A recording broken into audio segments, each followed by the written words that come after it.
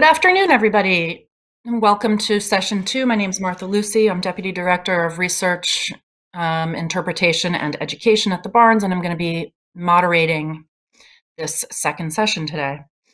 We've got a very interesting diversity of topics, ranging from Italian Renaissance fresco to 19th century American blackboard drawing to Byzantine manuscripts. We will be inviting you to ask questions or make comments in the chat, and then once all three speakers have finished, we will have a discussion, everybody together. So it's my pleasure now to introduce Dr. Marcia Hall, who is a professor at Temple University, to introduce her student, this session's first speaker, Suzanne Willever.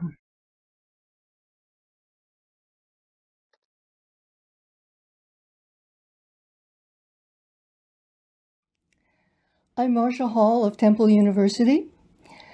I want to thank those of you at the Barnes who persevered and rescued last year's symposium.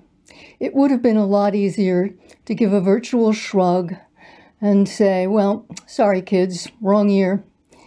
I know that those who had been preparing eagerly to present their papers and were canceled within a week or two of the symposium were deeply disappointed. Suzanne Willever was one of those from last year. She defended her dissertation on Raphael's Galatea in the spring. Her committee, Tracy Cooper, Ashley West, and I were deeply, deeply impressed with the extent and the findings of her dissertation.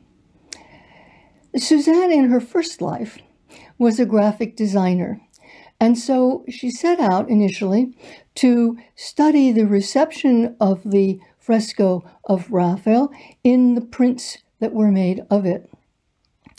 But as happens with dissertations, she found a great deal of neglected material along the way, including literary sources. By the time I had received 4 chapters and the prints had not been mentioned, I panicked. Fortunately, they appeared in the final and very satisfying concluding chapter. She made discoveries along the way which astonished even me, and I thought I knew this fresco quite well. And one of those is the subject of her material today, her paper entitled Intermediality and Transformation and Raphael as Pygmalion, Galatea in the Villa Farnesina. I give you Suzanne.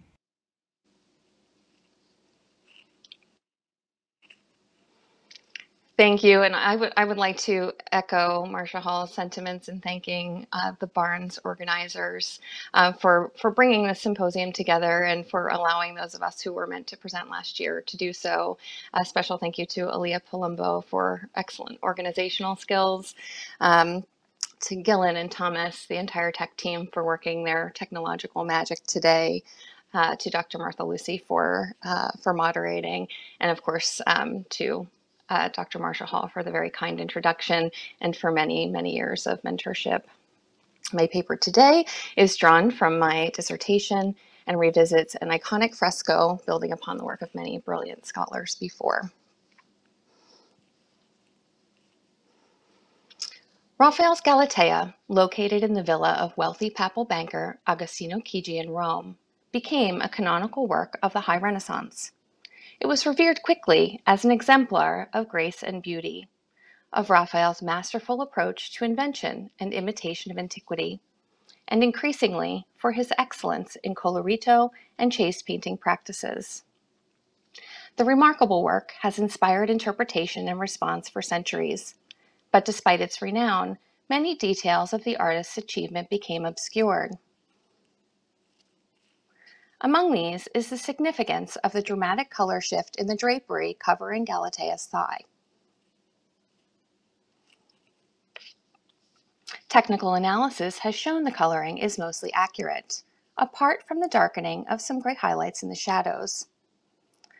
No one has yet explained this detail sufficiently. However, understanding its purpose unlocks the depth of this work's meaning as it functioned within the Villa Farnesina and within Raphael's career. This paper examines the color choice as part of a sophisticated and complex response to an intertextual and an intermedial dialogue that extended beyond this loggia. I will demonstrate how this crucial detail, 1, makes claims for Raphael as a modern Pygmalion, 2, argues for the superiority of painting over other media, and 3, reveals how the fresco offers a meta-discourse on artistic transformation. First, we must understand the context of this commission. Agostino Chigi desired to establish both a noble identity and a lineage to ancient Rome through every aspect of his suburban villa. Elaborate banquets, a secret garden, theater, music, poetry, and of course, art. Christoph Fremmel once called the Villa Farnesina a Gesamtkunstwerk, a total work of art. In a loggia once open to the garden along the river, Chigi hired a range of artists to create a Galleria Antica, a picture gallery inspired by antiquity that encouraged artistic collaboration and rivalry. From his native Siena, Chigi employed Baldassare Peruzzi, who had designed the building, to depict the patron's horoscope all'antica on the ceiling. In 1511, he brought Sebastiano del Piombo to Rome from Venice to paint stories of transformation from Ovid's Metamorphosis in the lunettes. Shortly thereafter, he commissioned Sebastiano and Raphael to paint Polyphemus and Galatea on the panels below. For the paired wall frescoes, the artists engaged in both emulation and rivalry, a paragone with each other and with their myriad sources across a variety of media. In doing so, they situated themselves and Chigi within the lineage from ancient Rome to the present. The subject is drawn from the mythological story of Polyphemus and Galatea, a tale of unrequited love in which an uncouth and lonely giant becomes hopelessly enamored with a beautiful sea nymph and seeks to woo her, typically in vain. With no visual precedents to follow, Sebastiano and Raphael created a solution rooted in the literary tradition, drawing from the ancient poems of Theocritus, Ovid, and Philostratus to the modern version of Angelo Poliziano.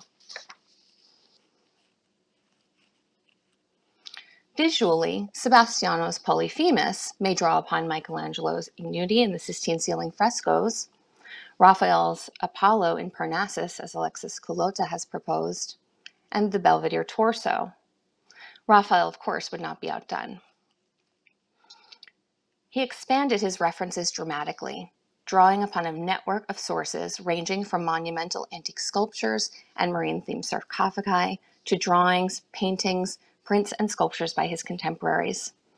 He responded to Peruzzi and Sebastiano, but also to Andrea Mantegna, Botticelli, Leonardo da Vinci, and Michelangelo, and their engagement with antiquity to create an epic battle all'antica. While Sebastiano had incorporated his sources subtly into his soft, sensuous coloring that would have blended in well with the once open loggias and surrounding gardens, Raphael distinguished his work as a painting set apart from its companion. First, through its symmetry and the disjointed horizon line, but especially through a now lost architectural frame that once established the work almost as a quadro riportato, a painting within a painting, fictively hung on a wall in Chigi's Galleria Antica. Like Mantegna and Botticelli before him, Raphael may have wished to emulate a lost antique painting. In this case, one described by Philostratus the Elder in Imagines. Through his ekphrasis, Philostratus brought Polyphemus to life as a voyeuristic admirer of the unknowing Galatea who is painted playing on the sea, noticing how, quote, her arms are gently rounded and her breasts project, nor yet is beauty lacking in her thigh. Raphael's harmonious color scheme focuses our attention on the figure of Galatea, who is wrapped in a deep red drape, while a dramatic transition in color draws attention to her elevated thigh.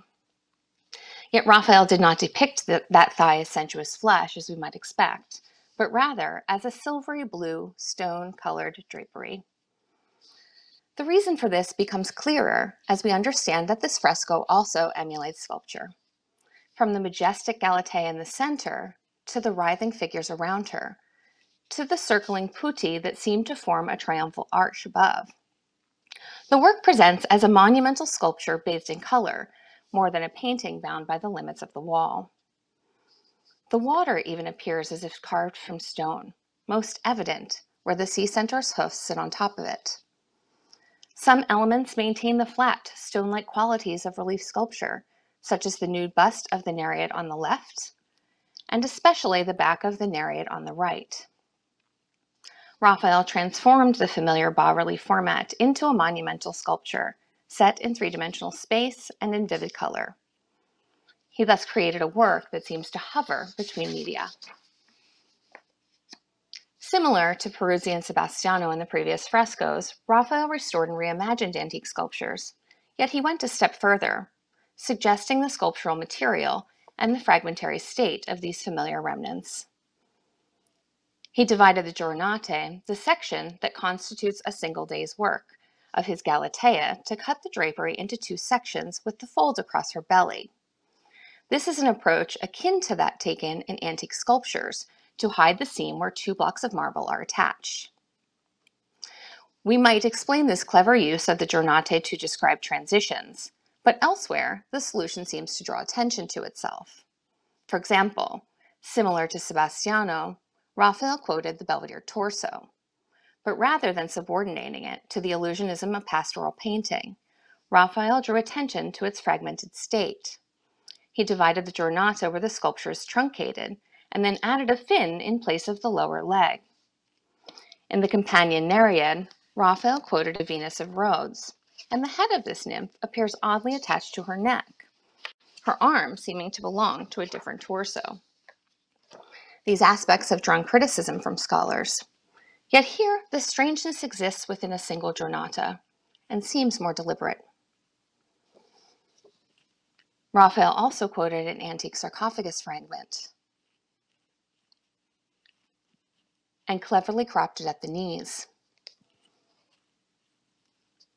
Even the little Puto in the foreground has an ambiguous relationship to the tail behind him, which may belong as easily to him or to the dolphin. The pervasive oddities here suggest that Raphael deliberately allowed the material nature of the remnants to remain visible on the surface of the work, and that he sought to draw attention of his process of assembly and transformation. Then we find Galatea at the center, who stands apart from her companions as a figure at once idealized and yet more real. This returns us again to Galatea's thigh, to that dramatic shift that Raphael employed from the deep red drape to the silvery gray blue, which closely resembles the color used for his marmoreal horse. We may find a more nuanced reading of this detail and the fresco as a whole by taking a look at Blosio Palladio's poem Suburbanum Augustini Chisi. Published in January of 1512, the poem is often used to date the Galatea after this, because the poet did not mention the fresco. However, we have yet to consider Raphael's painting as a response to Palladio's poem. The poet briefly described the recently completed vault and lunettes by Peruzzi and Sebastiano, lauding the painter's ability to bring these figures to life, surpassing both nature and sculpture. Palladio observed how even the ancient sculptor Pygmalion would prefer these to his ivory bride. He compared the painters to the Roman poet Ovid, yet despite the praise, Palladio conflated the two painters into one without a name, writing, quote, "Then these whom the verses of Ovid painted, the painter repainted, and he equaled in skill the Ovidian colors. So fortunate the painter is by the poet, as the poet by the painter," end quote. Between the brief mention of the decorations within the poem as a whole and the obliteration of the painter's identities, Palladio claimed the superiority of poetry to painting. Raphael could hardly allow that to stand. Instead, he responded to the Pygmalion reference. According to Ovid, Pygmalion created a sculpture so beautiful and pure that he became enamored with it. He prayed to Venus to transform his sculpture into a real woman, and then he watched in disbelief as his sculpture transformed to life before his eyes, offering artists a moral warning to beware of their own talent. Ovid did not identify his sculpture as Galatea, and indeed she was only named overtly as such in the 18th century. But Raphael seems to have suggested this association here. Understood in this light, it becomes clear that Galatea's elevated knee is shown in the process of transforming from stone into flesh or stone into drapery. Furthermore, Raphael's marmoreal horse is not just a quotation of Mantegna's engraving or of an antique relief, but a commentary on the process of transformation itself, enhanced by pointing to Peruzzi's frozen horse in the vault, which his Medusa had transformed into stone. The reference to Pygmalion within the work also situates Raphael more specifically within the lineage of sculptors. He cast himself in the role of Pygmalion and rivaled him in paint. Ferrarese humanist Celio Calcagnini may have had this idea or even this painting in mind when he wrote his epigram to Raphael upon the artist's death, declaring that, quote, he, Raphael, brought forth by his hand live faces from marble, a live visage breathed from his pictures, end quote. Though this has been understood as an unusual reference to Raphael as a marble sculptor, it may instead suggest Raphael's ability to transform the marble sculptures of antiquity into living flesh in paint. It was through paint, enhanced by his collaboration with Marcantonio Raimondi on engravings, which were understood as a form of sculpture, that Raphael rivaled Michelangelo on his own terms. Raphael thus expressed his self-awareness of the medium, enacted further by the frame that once declared the fresco a work of art. His painting conveys a meta-discourse on the artistic process of assimilation and sources and transformation of antiquity, with particular focus on the materials themselves. In doing so, he demonstrated that he could communicate complex ideas and emotions with immediacy through his painted image, an idea aligned with Leonardo's declarations on the superiority of painting as expressed in on-painting.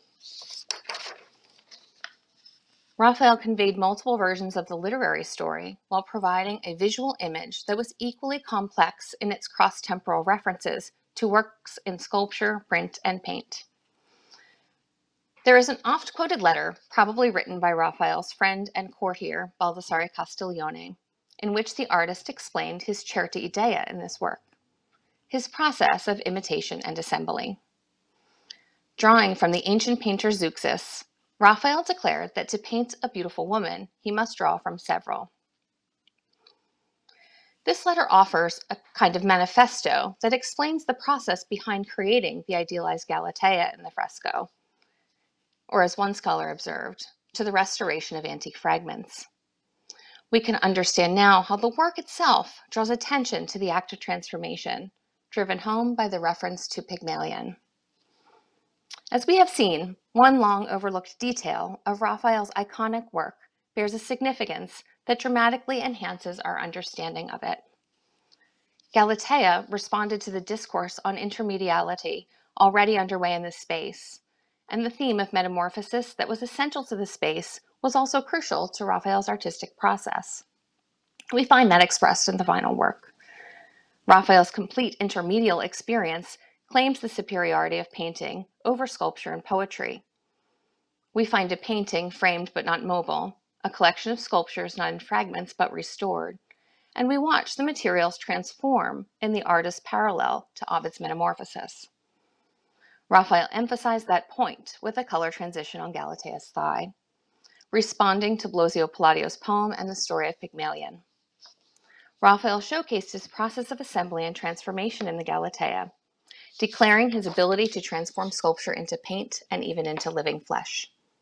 To create a work so captivating it could nearly fool the artist himself, were it not for those subtle reminders of the process of creation.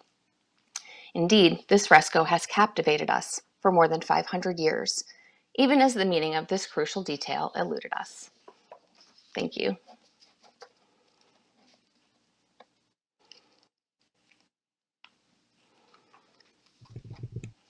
Thank you, Suzanne. Thank you, Suzanne. That was super interesting. I would now like to introduce our next speaker, Lucy Partman.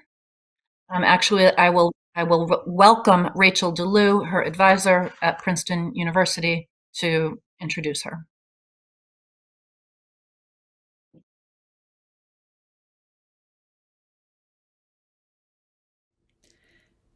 Hi, my name is Rachael DeLue. I'm a professor in the Art and Archaeology department at Princeton University, and it is my pleasure to introduce you to my student, Lucy Partman. Lucy is in her 6th year of study here in the Department of Art and Archaeology. She came to Princeton from Yale, where she earned an undergraduate degree both in art history and in molecular, cellular, and developmental biology. Her work here at Princeton has focused on American art and visual culture, and she focuses in particular on the history of science, pedagogy, and performance. She's written about and published on topics as diverse as the art of Norman Lewis, the representation of Civil War bodies in 19th century art and science, the portraits of John Singer Sargent, and the relationship between the genre of portraiture and the practice of taxidermy. In addition to her studies at Princeton, Lucy has worked on research and curatorial projects at several museums, including the Yale Center for British Art and the Jewish Museum in New York City. She's also undertaken a number of collaborations at the Princeton University Art Museum, including assisting with the work in preparation for the important recent exhibition, Nature's Nation, American Art and Environment. While at Princeton, Lucy has been deeply engaged with efforts to support teaching and professional development for graduate students. She serves, among other things, as a long-term graduate teaching fellow at the McGraw Center for Teaching and Learning, and she is also a senior university administrative fellow in the Office of the Dean of the Graduate School here at Princeton. Lucy's dissertation, from which she draws the material she'll present in her talk today, her dissertation focuses on the fascinating life and work of the 19th century American artist, doctor, and educator William Rimmer. Her talk today is entitled Surface of Thought, William Rimmer's Blackboard. I am happy to welcome Lucy to the proverbial podium. Thank you very much. Thank you so much, Rachael, for that introduction, and thank you to the whole Barnes team. Let's get going.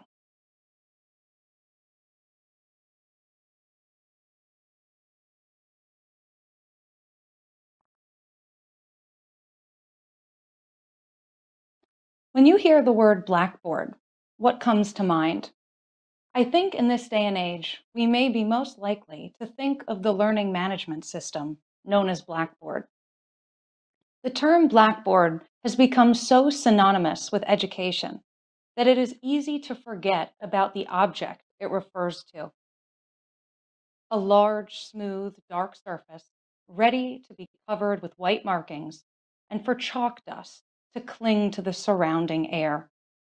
In the early 19th century, the blackboard was actually a novel and lauded piece of technology, and it quickly became a central tool in classrooms throughout the United States. For centuries before, students had relied on their individual boards or slates in the classroom. The development and use of one large board meant that everyone could see and focus on the same thing at the same time. As a result, students were oriented out and away from themselves. But why all this talk about the blackboard? 19th century American artist, educator, and physician William Rimmer was well known during his lifetime for his teaching, and specifically the drawings he made on the blackboard. A period account claims, quote, if the drawings of entire figures and compositions of figures that Dr. Rimmer drew on the blackboard at the Cooper Institute could have been preserved, as they ought to have been, they would have made an invaluable and wonderful contribution to American art. If someone knows anything about Rimmer, it is usually his sculpture The Falling Gladiator, his painting, Flight and Pursuit, or the story that his father believed himself to be the son of Louis XVI and Marie Antoinette. These touchpoints, especially the fabulous family legend, have been the focus of scholarship since the artist's death. However, the period documents, including many newspaper articles, student accounts, and Rimmer's own writing, tell other stories. They signal to me that we have to look closely at his teaching practice. Beginning in Boston in the 1860s, Rimmer lectured on what he called art anatomy throughout the Northeast. He conveyed the structural and physiological elements of the human body and that of other species, all while referencing art, literature, and history. At the time, artists in specific and the public in general had little access to courses focused on the body. Artists John Lafarge and Ellen Day Hale were among Rimmer's students, while many others, including Frederick Edwin Church, attended his lectures. Aside from artists, people of different ages, classes, and occupations all found themselves in Rimmer's classes and lectures. My dissertation proposes that Rimmer's art and teaching were intimately intertwined. His unique use of the Blackboard is one of the core components I investigate in the project and is what I will focus on in this brief talk. For Rimmer, we are fortunate to have a lot of extant material to help us reconstruct his fleeting Blackboard creations and the experience of being in his classroom. One of Rimmer's students was none other than Daniel Chester French, who became one of the most prominent American sculptors of the period. As a teenager in the early 1870s, he began studying with Rimmer in Boston. To teach, Rimmer used many tools, including his own sculptures, such as the Falling Gladiator, as well as a copy of Jean-Antoine Houdon's Flayed Man, a skeleton, as well as colored charts. These all visualized different layers of the body and served as references from which to work. Amidst this, the Blackboard was a space to bring different elements and ideas together for everyone to see. French was so enthusiastic about Rimmer's Blackboard use, he got one for himself to practice with at home. French's sketchbooks evidence what was so unique about the way he learned while in Rimmer's class. For example, at the bottom of one page is a small drawing of a cherub walking or running with a cloud at its feet. But that's not all.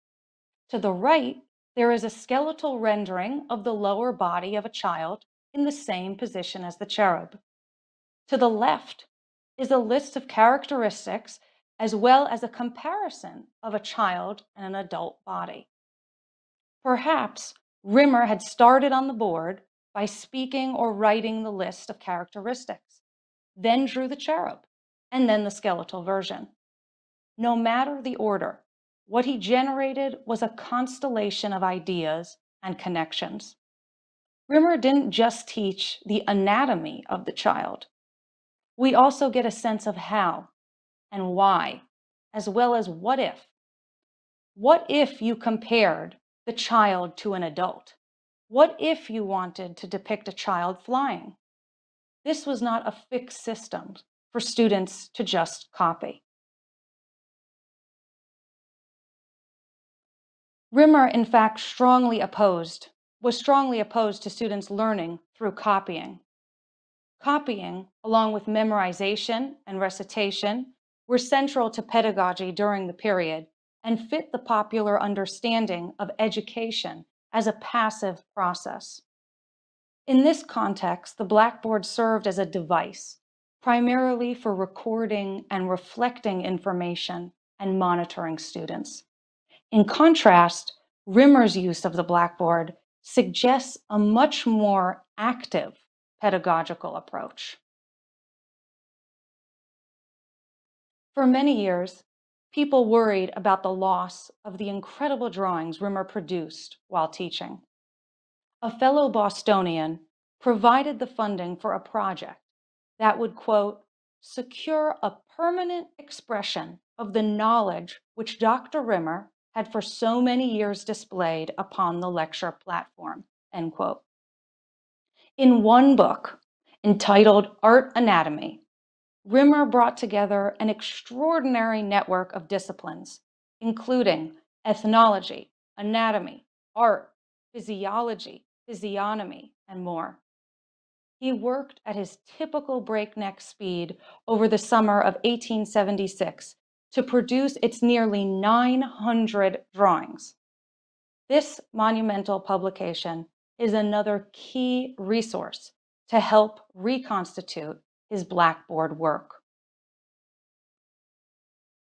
Taking a bird's eye view of the pages, we find that they are not hierarchical or tabulated.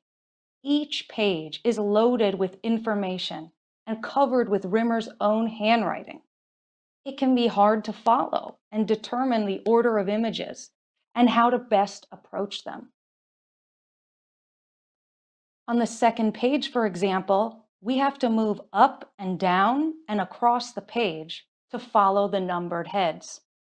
In the classroom, students similarly would have had to work to follow Rimmer as he moved around the Blackboard. Rather than look at images and text in separate, defined boxes, readers have to view them in concert. It's as if the text were interjections of speech. The text provides descriptions, but Rimmer also includes directives to compare and to notice specific details. And he asks the reader questions. Accompanying a drawing of a head with two faces on the second page, Rimmer asks, quote, what is the form of the head seen from above, below, from the side? What parts come into view as the head is placed in different positions, end quote. There are examples of these different positions all over the page for the reader to engage with and to question.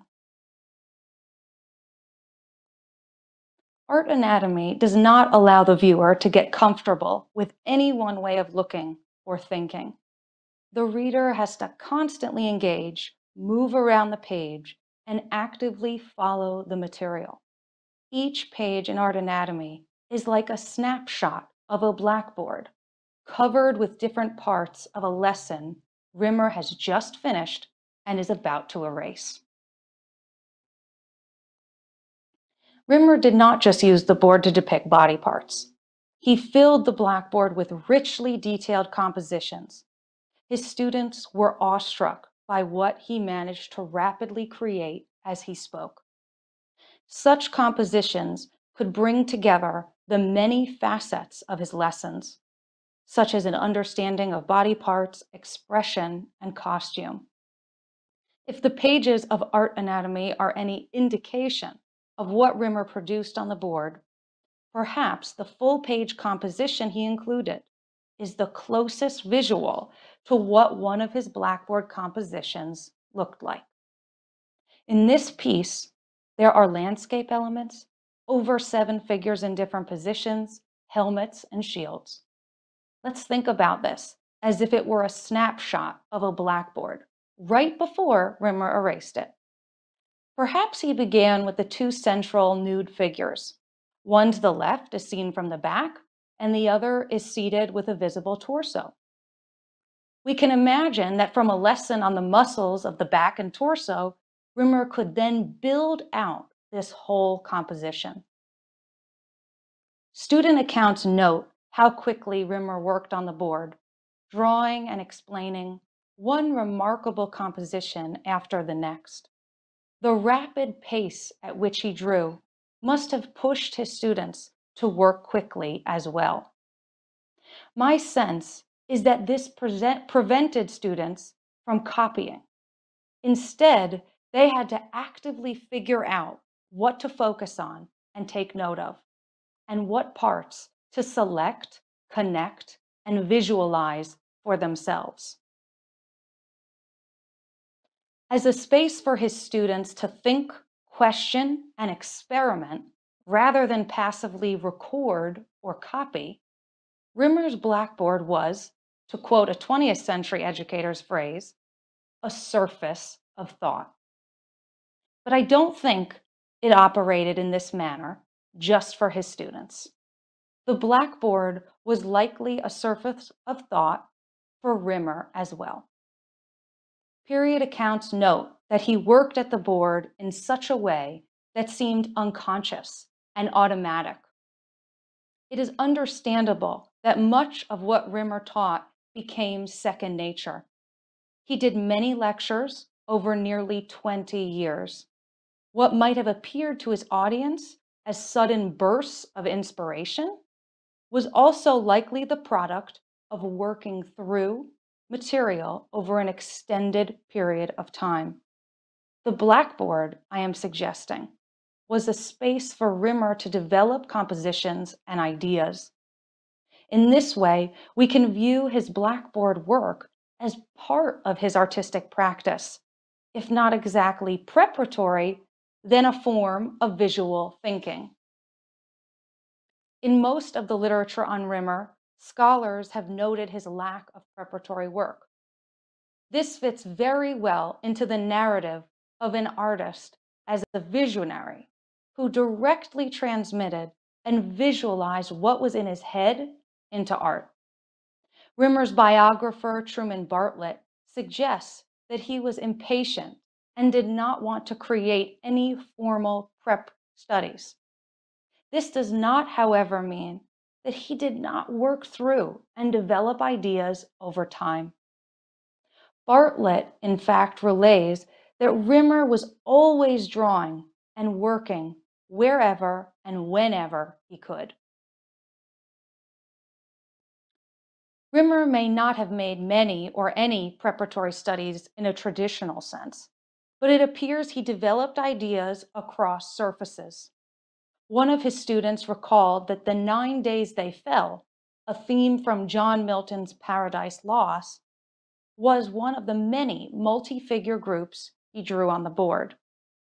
In one of Rimmer's extant sketchbooks, I found a drawing of the same title. We can view this sketch as an iteration of an evolving theme Rimmer developed in different media over time.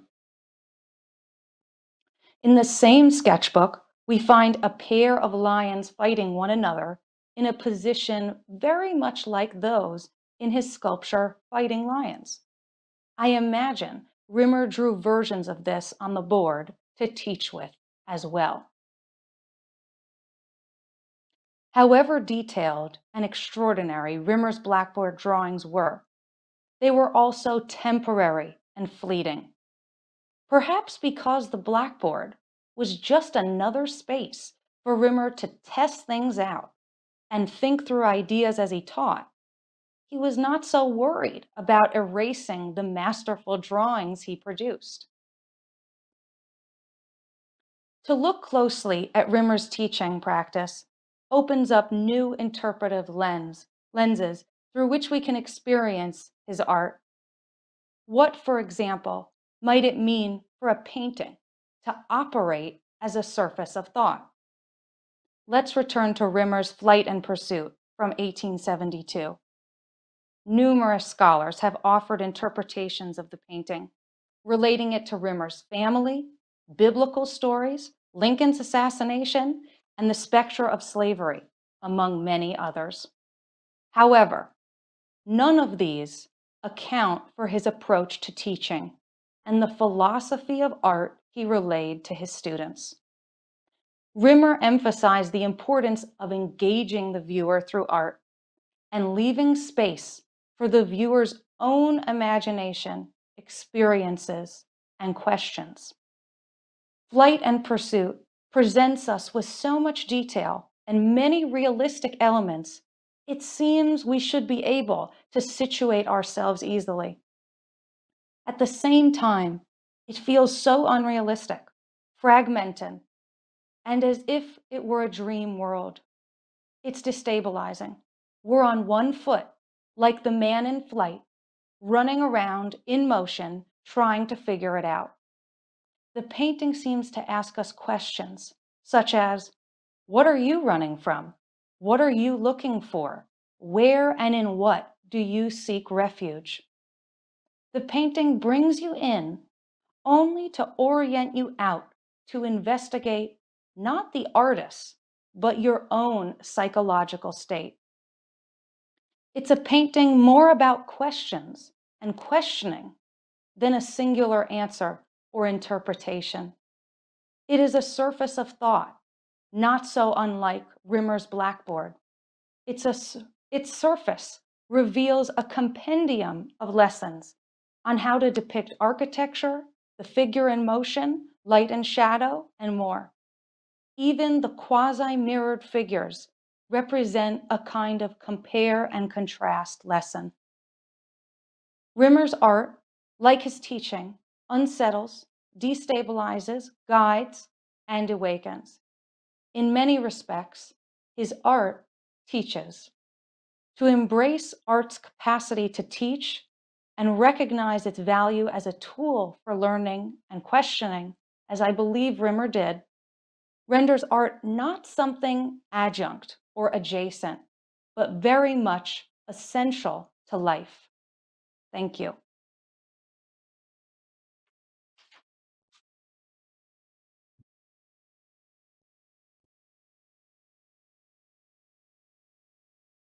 Thank you so much, Lucy. That was so thought-provoking and original.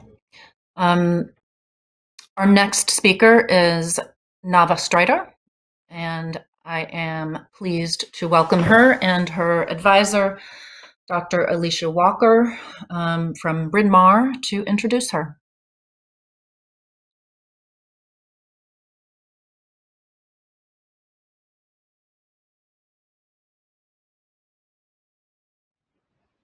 Good afternoon. My name is Alicia Walker, and I am an associate professor in the Department of History of Art at Bryn Mawr College, where I teach medieval art and architecture. Today, I am very pleased to introduce my doctoral student, Nava Streiter. Nava graduated summa cum laude from the Macaulay Honors Program at Queen's College, and before joining the doctoral program at Bryn Mawr, she completed an MA in History of Art at the Courtauld Institute. Nava is a manuscript specialist, and during her graduate studies at Bryn Mawr, she has gained extensive training in medieval book studies through fellowships with the renowned Rare Book School and the Oxford University program in Greek paleography, as well as training in codicology and curatorship at Yale University's Beinecke Library and the University of Pennsylvania's Schomburg Center. During a curatorial fellowship in rare books at Bryn Mawr, Nava developed an innovative digital exhibition of a 15th century French devotional manuscript, which won the 2016 Digital Scholarship Award from the Delaware Valley Medieval Association. Most recently, Nava has held a year-long graduate curatorial internship in the manuscripts department of the Getty Museum. Nava's doctoral research focuses on Middle Byzantine sacred manuscripts, and she is particularly interested in the iconography of body language. Through painstaking consideration of patterns and the representation of gesture and posture in medieval Byzantine books, she's arrived at innovative theories for how Byzantine artists communicated both the content of biblical and apocryphal narratives, as well as how gesture could function in an exegetical, that is to say, an interpretive mode. She proposes that body language inflected viewers' understanding of events from sacred history and imparted theological knowledge to medieval devotees. Nava's training and research have been supported by the Medieval Academy of America, the International Center of Medieval Art, and the Dolores Zohrab Liebman Foundation. She is currently completing her dissertation titled Schemata, the Language of the Body in Middle Byzantine Illuminated Manuscripts. And her paper today draws from that doctoral research. Thank you. Hi, good afternoon. Thank you, Professor Walker, and thank you also to the Barnes Foundation and especially the Symposium organizers who pulled this event together literally across the ether. Also to my fellow presenters and to everyone tuning in for these talks. My paper today explores images of speech in the 12th century manuscript Vatican Grecus 746, which is one of 6 illustrated octateuchs known from Byzantium. Octateuchs are manuscripts containing the first 8 books of the Hebrew Bible, that is, Genesis through Ruth. The 6 illustrated volumes are probably the most famous group of manuscripts to survive from Middle or Late Byzantium. They're heavily illustrated. Together, they contain over 1,500 images depicting a breadth of biblical subjects that is frankly unparalleled in Byzantine art. Here we're looking at an opening from Vatican Grecus 746, which is a particularly imposing book.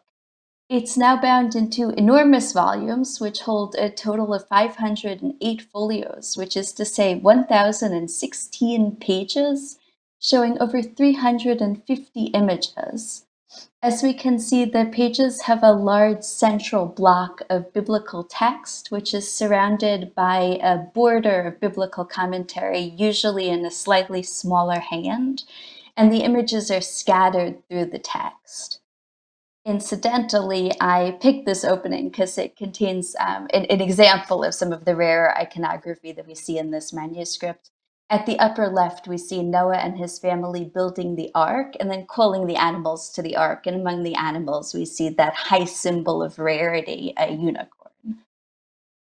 Now, at first glance, pictures of body language in Vatican Grecus 746 might seem repetitive. In this slide, we see a more or less randomly chosen sampling of figures from the octateuch who stand in versions of a pose that usually denotes devoted attention or listening. In Middle Byzantine art, posture and gesture are generally expressed through schematic formulae that don't immediately seem to express character or emotion in organic ways. At first glance, these sorts of figures might even seem to signal a lack of artistic creativity. Perhaps for this reason, Byzantine images of body language have received very little critical attention, and art historians regularly describe different postures and gestures casually without reference to their particular forms, sources, or meanings. In contrast, I'm going to argue that images of body language in Vatican Grecus 746 are vividly meaningful. They just rely on a symbolic language that's foreign to most modern viewers. I propose that in order to understand this language, we need to study the manuscript's wide range of images closely and sensitively, looking at how the particular forms of gesture shift in relation to the stories they illustrate. When we look at speech gestures in this way, we see that the manuscript's illustrations contain rich information about how the Byzantines interpreted the Bible and also about how they understood different types of communication. I'm focusing today on Vatican Grecus 746, mostly so that we can concentrate on a manageable number of images. But it's worth noting that actually 5 of the 6 known illustrated octateuchs contain very similar image programs. These 5 pictures, which come from 5 different manuscripts, all illustrate the same story from the book of Joshua, chapter 2. Although the landscape and architecture change a little bit across the scenes, the basic compositions and the gestures are very similar. In my dissertation, I do apply today's ideas about speech gesture to all 5 manuscripts, and I deal with some of the complexities of artistic copying practices. I think we could probably apply my observations on speech gestures to a much broader corpus of Middle Byzantine art. That is to say, to other media and across several centuries of art production. Vatican Grecus 746 depicts a wide range of biblical narratives, but it returns obsessively to images of speech. It depicts speech entirely through a nuanced iconography of hand gestures, rather, for instance, than through open mouths or inscribed scrolls. These hand gestures form a varied, deliberate visual vocabulary that I'm going to argue illustrates the mode of the depicted speech and also the status of the speaker. I'm going to show that Vatican Grecus 746 contains two major classes of speech gesture. The first type, which we see here in the image on the left, I'm going to call the open-handed speech gesture. It appears in scenes that show everyday human interactions. This is the manuscript's most neutral and ambiguous image of speech. It makes a useful counterpoint to the second type of speech gesture, which I'm calling the pointing speech gesture. The hand of God makes this type of gesture here when it descends from the vault of heaven to command people. The gesture is characterized by a combination of extended and folded fingers. It recurs dozens of times across Vatican Grecus 746, not only in images of the hand of God, but also in scenes where other figures act as surrogates for the divine. Unlike the open-handed gesture, which denotes simply communication, the pointing speech gesture regularly carries an implication of divine intent or command. For example, holy figures frequently make this type of gesture in scenes where they communicate God's will to other people. I argue further that there's also a very small number of unexpected figures who make this second type of gesture in scenes where they claim authority, and especially spiritual authority, and where they exercise free will in unusual and sometimes transgressive circumstances. The gesture is also used differently in representations of men and women, reflecting fundamental differences in how the Byzantines thought the genders assumed and expressed power. First, I'll outline some of the resonances of the open-handed speech gesture. Excuse me. In this scene from the book of Genesis, chapter 27, the biblical foremother Rebecca advises her son Jacob to trick his father Isaac into giving him a blessing that's meant for his older twin. Seated near the doorway of her home, back straight, head slightly inclined, Rebecca rests her left hand open on her knee and raises her right arm, bent at the elbow, extending her open right hand, palm raised and turned inward. Jacob stands before her. He bends both elbows and raises both hands, the right higher than the left. In the pose that we saw a few slides ago, suggests respectful, humble, or prayerful listening. These next two images demonstrate some of the implications of the open-handed speech gesture. On top, we see a scene from Genesis chapter 42, where Jacob, who's seated at the far right, sends his sons to find grain in Egypt during a famine. And on the bottom, we see an image from Exodus chapter 5, where the Israelites complain that Pharaoh, who you see seated on left, is torturing them with impossible labor. In these biblical narratives, Jacob, the Israelites, and Pharaoh, who all make open-handed speech gestures in the illustrations, are all speaking on their own authority, and they're not channeling divine wisdom. While the speeches of Jacob and the Israelites aren't condemned in the biblical narrative, they do have complicated resonances. Jacob's sons succeed in finding grain in Egypt, and they're reunited with their long-lost brother Joseph. But their move to Egypt ultimately leads to the enslavement of the Israelites. The Israelites in the lower scene rightly beg Pharaoh for mercy, but he doesn't listen until God instructs Moses and Aaron to usher in the 10 plagues, which bring ruin on the Egyptians.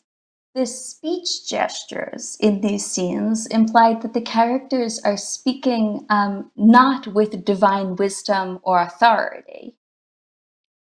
By contrast, the second class of speech gesture signals speech that has a profound connection to divine will. Here we see the hand of God enlivening Adam, which is an archetypal image of divine creative power.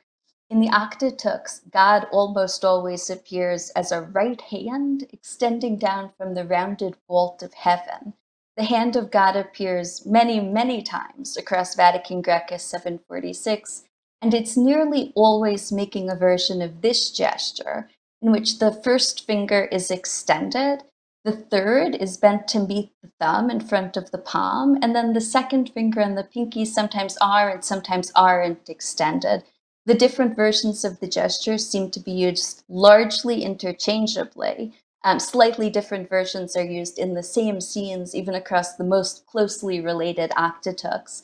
And so, at least for the purposes of this paper, I'm going to discuss them as a single category. We see these pointing gestures regularly in representations of the hand of God, but they also appear frequently in images of people who follow and serve God.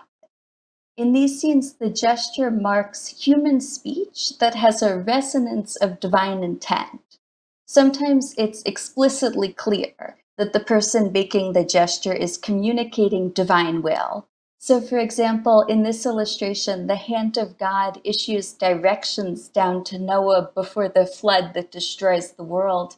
And Noah, using a very clear version of the same gesture, transmits God's instructions immediately to his sons, who stand to the right of the image. In other places, the connection to divine speech is only implicit. So, for example, we see Moses and Aaron making pointing speech gestures as they bring on the plague of lice in Egypt. Even though the hand of God isn't in the plague scene, the gesture makes it clear that Moses and Aaron are enacting divine will. Some characters in the Octateuchs can even earn the pointing speech gesture as they grow in the biblical narrative. Joshua appears several times in the illustrations of Vatican Grecus 746 between the books of Exodus and Deuteronomy, but he only ever makes an open-handed speech gesture. Here, for instance, we see him greeting Moses with an open-handed gesture after Moses has descended from Sinai.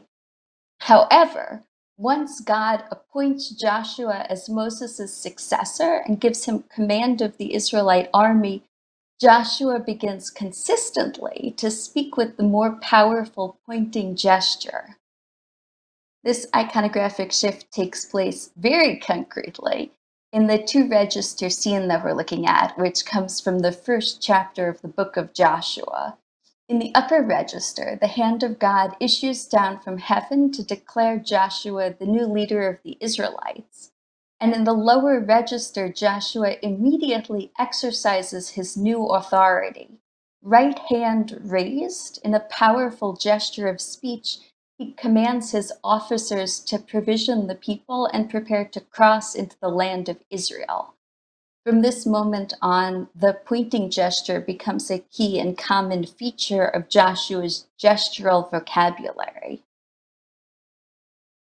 So far, I've spoken about images in which the pointing gesture very directly expresses divine will, but there's also a small number of illustrations in which the same gesture expresses a more subversive type of power.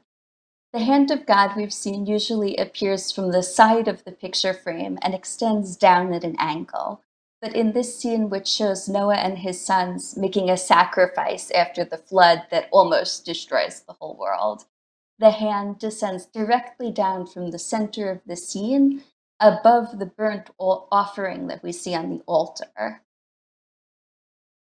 On the very next folio, in an image of the drunkenness of Noah, we see another centralized and vertical speech gesture, but this time with major reversals of form and meaning. After sacrificing to God, Noah immediately plants a vineyard and gets drunk. We see him drinking from a huge cup on the left, and then there's grape threshing in the middle, and he lies passed out drunk on the right. His two virtuous sons, Shem and Japhet, who stand closest to him, avert their eyes, and they cover their father with a cloak. However, Noah's third son, Ham, looks directly at his father and raises his right hand to the heavens. His unusual vertical gesture is a reverse image of God's gesture at the covenant after the flood. The biblical text doesn't explain exactly what Ham does wrong in this episode, but it's clear that he's committed some sort of a grave sin, in some way deeply disrespecting his father. We know this because when Noah wakes, he harshly curses Ham's descendants and he blesses his other two sons. This is the scene of the blessing. The two virtuous sons raise their hands in what we now know is a pose of respectful listening, and Ham at left steps away, holding his hand to his face in a Byzantine gesture that suggests grief or mourning. The text doesn't explain the nature of Ham's sin. It does say that he told his brothers that his father was drunk and naked, but his offense isn't usually tied to speech so much as to some sort of vaguely defined sexual transgression, sometimes just to looking at his father naked. In this scene, however, the hand gesture serves to illustrate his character for the viewer. The formal subversion of God's speech gesture in an image of sin suggests that Ham's offense lies in arrogantly assuming a power that in this context rightly belongs to God or to his representatives. The broader class of pointing speech gestures is also highly gendered. Across the hundreds of images in Vatican Graecus 746, only 3 female figures make these gestures, and each in very few scenes. All of these women are willful in exceptional ways, and they're each very distinctive. So first in this image, we see Eve making the pointing gesture in the scene where she speaks to the beautifully rendered serpent in Eden before eating from the tree of knowledge, which the Byzantines, of course, thought was a foundational human sin. We saw earlier that Rebecca makes an open-handed gesture when she advises her son, Jacob, to trick his father. However, in an adjacent scene, she actually confronts her husband herself, and in this image she makes a pointing speech gesture. This is the only scene in which Rebecca makes this gesture, and her action has complicated resonances. On the one hand, she's tricking her husband, which to the Byzantines would have been a very bad thing. On the other hand, she moves sacred history forward by helping Jacob to assume his birthright and escape his father's home unscathed. The final female figure to make a pointing speech gesture is much less famous. After succeeding Moses, Joshua has to bring the Jews into the land of Israel. He sends 2 spies to do reconnaissance in the city of Jericho, which he intends to attack. The spies meet a Canaanite prostitute named Rachael, pictured here, who almost immediately sympathizes with their cause. She hides them from the city guards, and then she helps them escape back to Joshua. When they return to conquer the city, they spare her and her family, and she converts to Judaism. In this scene, Rachael makes our familiar speech gesture as she greets 2 men who've been variously identified either as the 2 Israelite spies or as 2 guards of Jericho. At first glance, we might think that problematic women make this gesture in Byzantine art. However, it's also the case, maybe surprisingly, that the prostitute Rachael is very valorized in Byzantine exegesis. Because of her repentance and her recognition of God, she's understood as a model of conversion and also sometimes even as a type for the church. Eve, Rebecca, and Rachael are all powerful women in the Christian tradition. because they engage in behaviors that disrupt the established or expected social order. Eve disobeys God's command and eats from the tree of knowledge. Rebecca fools her husband, and Rachael, a prostitute, betrays her people in the cause of a greater truth. All three women, moreover, are also listed in the Gospel of Matthew as ancestors of Christ. I propose that the use of the pointing speech gesture in these illustrations functions neither as condemnation nor as praise. Rather, it marks moments when figures exercise free will in momentous ways.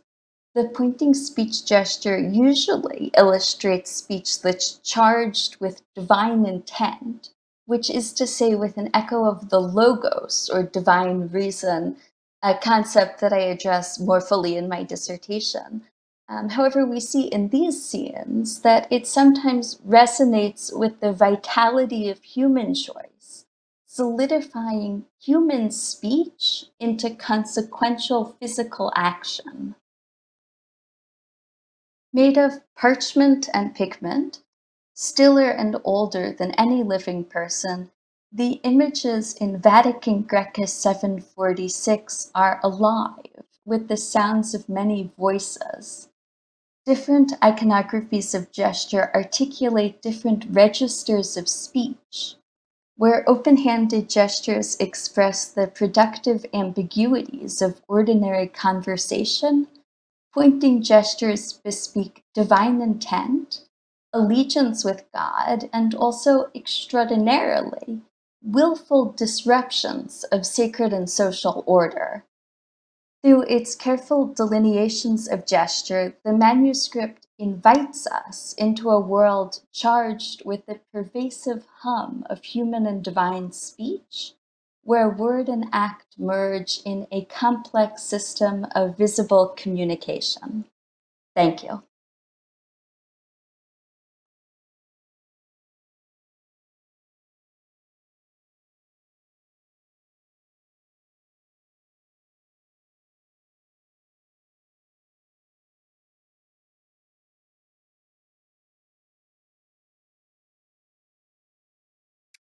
Thank you so much, Nava, and also Suzanne and Lucy. Those were three really interesting papers. We're going to talk about them now. I invite everybody watching to ask questions or make comments in the chat, and then I will read them to our speakers. Also, I want to encourage speakers to, if you have questions for each other, make sure that you get those questions in there. You can just sort of signal to me somehow that you have a question. So one of the things that I love about this symposium is that you get to hear talks that are outside of your own area. And I work in the 19th century, so I focus on 19th century France. So it was a lot of fun for me to hear these talks in areas that I'm not so familiar with. I want to start with a question for Suzanne. As somebody who studies modern art, when we talk about different media, we're talking art theory in after the 19th century becomes so much about the purity of the medium and painting doing what only painting can do and acknowledging the the physical properties of its own medium. So it was very interesting to hear a talk where artists were deliberately trying to sort of slip between media. And I thought that your discussion of the way that that Raphael is really kind of moving between sculpture and paint, and well, obviously he's bringing painting in because he's painting, but the way that he's referencing sculpture was very convincing, and then to bring in the Galatea theme and to introduce that and to think about Raphael as a kind of Pygmalion, and introduces this other sort of dimension to that intermediality, because you're going in between painting and sculpture, but also real life, because she's coming to life. And I found that to be just really interesting to think about. So my question is about the theme of fragmentation, because you talk about the way that Raphael is deliberately kind of revealing parts of the composition to be references to sculpture. But he could have referenced the medium of sculpture without doing so in such a fragmented way. So I'm asked. So what can you say more about why he's bringing all of these things together into this one composition? Yeah, I think, and I like that you use the term slip or slippage between media. I think that is a great way to describe sort of what he's doing. The fragmentation, I think, was really important because at this time, artists were really fascinated by the actual fragmented pieces of ancient sculptures that they were finding all over Rome. And Leonard Barkin has done some really important work on how these fragments sort of played a role in stimulating the imagination to complete them. And so, there are certainly some other artists who were pointing to antique sculptures in other ways. Even on the ceiling in the Villa Farnesina, Baldassare Peruzzi did this all'antica set of scenes where he was treating the sculptures in a different way and in a more kind of antiquarian way. And Raphael's really, I think, trying to point to the process of creation itself and restoring those fragments. So the fragmentary nature of the remnants was really important to his creative process. Does that answer your question? Yeah. Thank you. Okay, so I'm gonna ask questions in the order in which you presented. So the next one is for Lucy, and I loved your talk as well. I think that it was very interesting to think about the way that Rimmer's work and his teaching encourages a new way of looking, really demands it, a more active role on the part of the viewer. I want to talk about the Blackboard as, my question is about the Blackboard as a surface of thought for Rimmer, specifically in his own work. I kept thinking about sketchbooks the whole time that you were talking, and you showed the sketchbook of Daniel Chester French, but sketchbooks are a thought surface as well. Blackboards, as you say, are something that are different, and that they are something that all students could see at once, which I thought was really interesting. But also something that it's also a medium that's only temporary, of course. So can you expound upon the difference between Blackboard drawings and a regular old sketchbook for Rimmer's own work? Why is the Blackboard as a medium important for his work? Yeah, thank you so much for that question. I think that's fantastic because I do focus quite a bit more on the Blackboard's relevance for his students and the teaching. But I do think this kind of temporariness and what happens in a time-bound medium, the sketchbook you can save, it goes on, but there's something different about working on the scale of a Blackboard with an audience. Later on in my dissertation, I talk about the performative nature of Rimmer's teaching and perhaps also his art. So I think that there is something about this, even the aesthetic or the constraints of the Blackboard. They're both constraints and the opportunity of having an audience, having the scale, the size, the medium itself, that maybe contributed to this thinking, and to the iterating of compositions. Maybe the fact that it was kind of one and done, and then you do another one, in another lecture, that is different. You don't look back at it. like in a sketchbook. So I think that there is value in that, and not just for his students, but for his own kind of thinking about art. Thank you. Fantastic. And I think that what you said about the performative aspect seems also really something to think about too. That's super interesting. And Nava, I find it fascinating that so much can be communicated just through a hand. And you were so convincing. I found myself I was sort of riveted by what you were saying, and I especially liked the discussion of Ham in the drunkenness of Noah scene. My question for you is really more of a historiographic question, and it's simply why do you think that this has not been investigated before? Because it's such a great, and it seems a very important topic. Yeah, it's a great question. And I think this ties into a couple of the questions that have showed up in the chat. There is, as far as I can tell, no real Byzantine literature on body language. You know, there's classical literature on body language. You can read Roman oratorical texts that tell you what hand gestures to make. And then from the Renaissance onward, you get literature on comportment and even specific literature on hand gestures.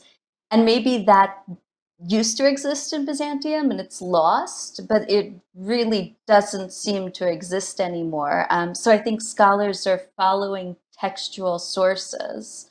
And maybe sometimes there's also a temptation to make common sense assumptions about body language. Body language is incredibly historically specific, but it sometimes looks accessible in ways that it's not. You know, you sort of think, well, the person has their hand out, they're greeting me, they're handing something to me, and you don't think maybe in the original context this meant something a lot more specific, which you only see when you look at a really, really big corpus of images that's connected, so you can look across the scenes at how they make meaning. Beyond that, there's so much to study, and there just aren't that many Byzantinists, and it just might not be a thing that's been taken up. A very practical answer. I'm going to thank you. I'm going to go to the chat now, and I'm going to skip around a little bit, so I'm not going to be reading the questions in the order in which they came in necessarily. This one is from Rachael, DeLue. Thank you to the speakers for their excellent talks. She says, I'd love to hear Lucy and Nava talk about a possible conceptual link between their talks, visual conjurings of the speaking and gesturing body, either literally through figuration, as with the Byzantine manuscript, or implicitly, as with the traces of Rimmer's gesturing body in his Blackboard drawings.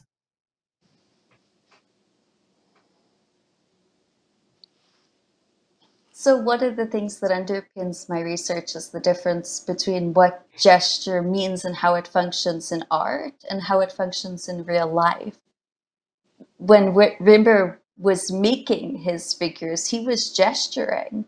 But when you put a gesture in art, it becomes fixed. So there's an idea in social scientific literature that gestures, human performed gestures, occupy a continuum ranging from the least to the most lexical. So, marking beats in a conversation or illustrating like something that's really big or really small, all the way to stuff that has precise lexical meaning, like, giving the finger. And in art, everything sort of has a, if not precise, relatively defined iconographic meaning. Everything is a symbol. Nothing is natural or illustrative in the way that it might be in real life. So I think maybe one difference is that mine is strictly looking at images of people, and Lucy has a real person acting, making the gestures, which you can't see in the manuscripts. What do you think? Yeah, I was thinking of your work now, and I was thinking about the speaking, and people speaking perhaps in relationship to the manuscript itself. So the reading, there is maybe a performative element in the engagement with the book itself. So, I mean, that's different because, again, it's in the manuscript, it's stories and their gestures being captured. But I kept thinking about the relationship to that book, how it comes alive, through the maybe speaking of the story and in engaging with the images and the gestures. Do others also kind of perform them, or do you take them on, as a directive, almost like a stage direction? And so, I mean, I don't know how literal this is, but famously, Byzantine reading was often done out loud. So the people reading this book, maybe not specifically this book, we have very little information on how it was used, would have spoken, and maybe they'd have made some of the gestures in the manuscript. So there would have been a transient in the way that a Blackboard image can be, iteration of the gestural vocabulary that you see in the book. Great. Thank you for that question, Rachel. I'm going to now, this is a question for Suzanne from Kaylin Jewell, and I will take a moment to say thank you, Kaylin. And Kaylin finished her PhD at Temple a couple of years ago and spoke at this symposium, and is now, she now works at the Barnes as a senior instructor in our adult education program. Kaylin says, to Suzanne, thank you for a fascinating talk. I would love to hear your thoughts on how the Renaissance restoration of ancient sculptures had an impact on a painting program like those at the Farnesina. Thank you, Kaylin. That's a great question. I think is kind of similar to what you were asking earlier, Martha. And I think it was absolutely essential. Antiquity, and broadly speaking, was essential to these kinds of painting programs. And in this villa for Agostino Chigi, who was not a nobleman by birth, recreating a villa that was based on ideas from antiquity, that sought to recreate a villa from antiquity in order to ennoble himself. It was encapsulated this idea totally. And he was collecting ancient sculptures himself, and would have had these pieces in fragments kind of around his property, that would have been inspiration for these artists as well. So the different ways that they were restoring sculptures within the works was really essential to conveying this sort of sense of antiquity, to establishing the credibility of this building and of Chigi as sort of within the lineage of the noble lineage of ancient Rome, and the role of fantasia, of imagination, was absolutely crucial in taking those sculptures and giving them new life, restoring them in different styles. I mentioned the ceiling of Peruzzi that was done in sort of an antiquarian way, and Raphael was trying to create a kind of a new, more modern art, but based still on these remnants and that creative process that he's showcasing there. And the role of fantasia is what Vazaris had separated the third era from the ones that came before. So I think that was really crucial, and we see this playing out in paintings later on in the century too, in Raphael's other works in the Vatican and in Maniera art later in the century as well. Thank you. Tessa Haas asks Nava. First, she says, thank you so much to all the speakers. Nava, what were the social implications of these gestures in their time? Who was privy to these manuscripts, and how were these gestures understood? She also says, I apologize if this is unanswerable. As you know, we work across different temporal moments. We do, and it's a great question. It's partly unanswerable just because we don't have really clear literature on when people used specific gestures. The sort of literature that you actually do have for like Roman orators. we do know that the books almost certainly had an imperial connection. There's 3 of the Optitux that are very closely related. The same scribes and illuminators seem to have worked in different combinations on them. And one of them is associated with the Byzantine royal family. So the books probably were situated really at the center of empire. It's entirely possible that the people that used them and read them engaged in this vocabulary of gesture, but I wouldn't necessarily take the gestures as a too literal reflection of everyday life. The Byzantines were really deeply invested in a notion, in an ideal of bodily control. In being in perfect control of how you present yourself in the world. And I think the images that we see in the manuscript take that ideal to a higher level than would be easy to actualize as a living human. I think people probably spoke with many more than 2 major classes of gestures. They probably illustrated their speech and marked beats in their speech. So I can't answer very clearly whether the gestures would have been used in everyday life, but I can say that this is a book that the most powerful people in Byzantium probably would have known about, interacted with, maybe owned, if that helps. Joseph Kopta was also asking something sort of along these lines, so maybe you answered him. Do you think these speech gestures in the manuscript are replicating performative gestures in actual Byzantine speech? So okay, go ahead.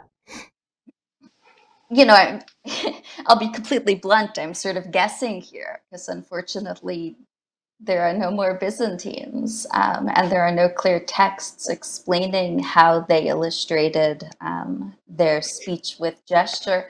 But I think it's entirely possible, for instance, that the powerful speech gesture was used in everyday life, or even, as a blessing gesture in religious ritual. It's pervasive in Byzantine religious art. If you think about the sort of most famous, powerful images of Christ, the Christ Pantocrator images, he's making a version of this gesture. I'd be really surprised if it didn't have an enacted counterpart, but I can't say 100% that that's true. And I want to read this comment from Lisa Saltzman that's also for Nava. She says, there is a hideous irony in the fact that a complex hand gesture, once a sign of the divine, finds its legacy not only in ASL, but in the signaling of white supremacists. Question, what does that third finger to thumb signify? Does it echo a character, be it Greek or Hebrew? Is there a numerological significance? So, thank you, Professor Saltzman. It's a great question. It's a gesture that resonates in many different forms through history. A version of it you can see in the Mano Cornuto, which is either a superstitious or something adjacent to a cursed gesture in South Italy. It's very like the gesture Spider-Man makes in the Spider-Man movies. Texas Longhorns fans will recognize it from sporting events.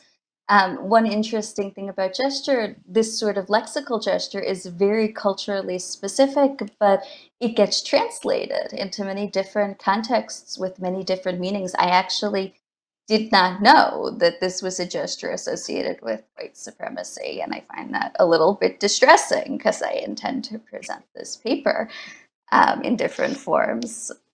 The significance of the specific fingers, I can't answer concretely. I can say one very fun interpretation that I read is that the placement of the fingers is ideally supposed to represent the name of Christ. So, you have an I and a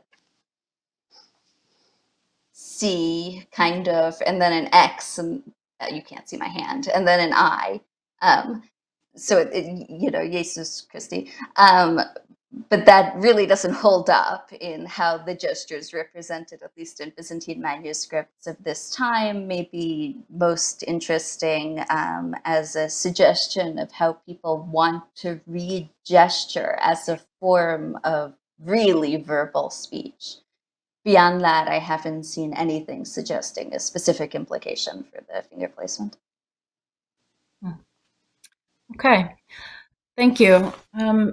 Before we wrap up, I want to make sure that you don't have any, do you have any questions for each other? Comments, or you don't have to, just wanted to give you the opportunity. Thank you for 3 really, truly excellent papers. Thank you to everybody for tuning in to session 2 and for your good questions and comments.